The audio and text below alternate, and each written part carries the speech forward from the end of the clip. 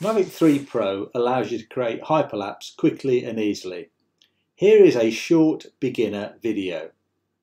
Hyperlapse combines time-lapse photography with a drone capturing a series of still images at time-lapse intervals, say 2 or 5 seconds, and these images are then put together to create a video. To start hyperlapse, click on the single image or video, and hyperlapse is in both submenus, and scroll down to hyperlapse and select it. The Mavic 3 Pro hyperlapse has 4 direction settings. These are free, circle, course lock and waypoint. The free flying lets you control the Mavic 3 Pro when hyperlapsing.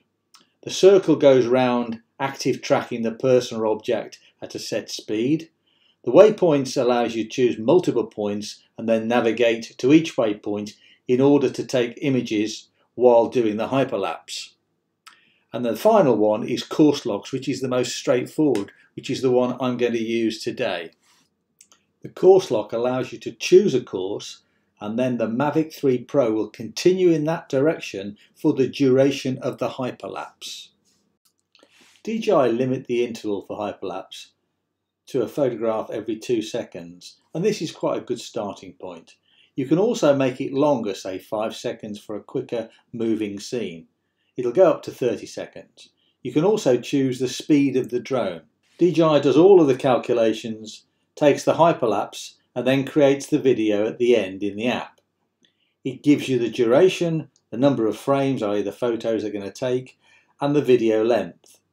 A hyperlapse of 125 frames or 125 photographs makes a 5-second video at 25 frames a second. I will now fast forward to the end, to the last few frames of the time lapse, and then you can watch the finished 5-second video at the end. At the end of this video, time stamped at 3 minutes 35, I have put the full version of my cool Quarry hyperlapse video, which you saw at the beginning, with tilt shift focus and with music. So this is what's possible.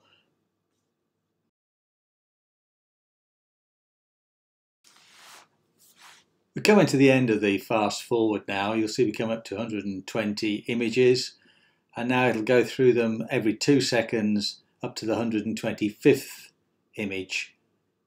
And once it gets to that point now, it starts to create the video. You'll also see the drone return to home.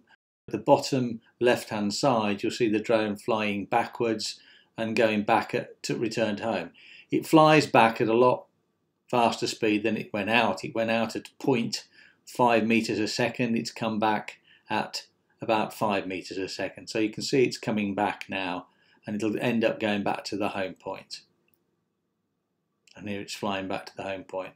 Now you'll see the 5-second video play after this is finished. Here we go. You can see the clouds moving, and that's the 5-second video.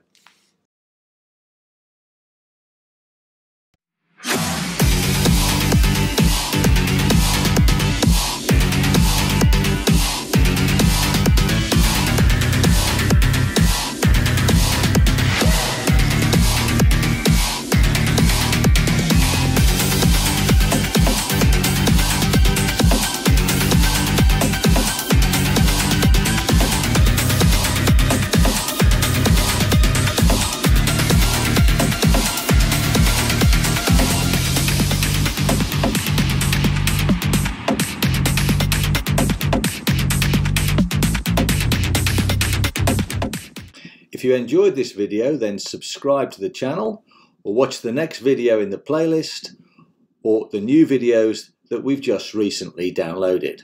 Bye for now.